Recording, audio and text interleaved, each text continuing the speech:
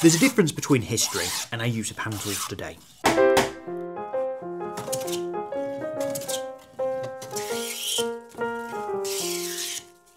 Working by hand brings a need to be rough in parts, for efficiency and speed, but this should in no way show in the finished piece.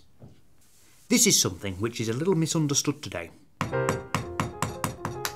Hand tools are a far better way for individuals to build furniture. I know this because I do it. But to be properly efficient, we've got to understand the limitations. And I'm not going to make my job harder just for the sake of it. This will be the first video that I show you my one and only machine, the bandsaw. The job itself is a dead common bit of furniture. Just a hall table. I think some would be tempted to call it a shaker table, but it's got naught to do with the shakers. So let's just stick to an English hall table.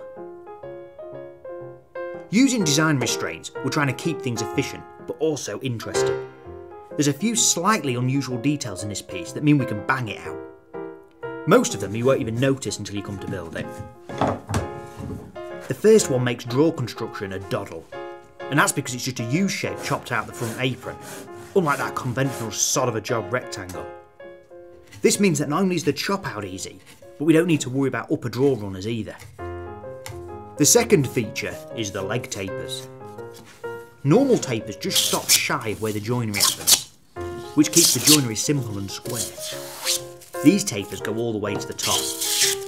It gives a usually chunky looking, heavy design a little bit of elegance. And having it more elegant means that we can beef up the legs a bit, which gives it a stouter feel.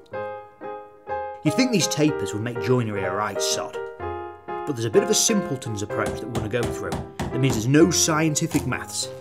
We don't want any of that. The rest is fairly conventional. We've got some double mortice and tenons, for which I've got some nifty little tricks to show. This means you can mong out whilst you chop them. There's also some drawer building with dovetails. I'll be using pine for the base, but I'm going to use a little bit of cherry for the top. This design would really suit oak, with a nice oil and stained finish, probably some shellac too. But you could build it out whatever you like. Anyway, I'm talking too much, and it's time to crack on.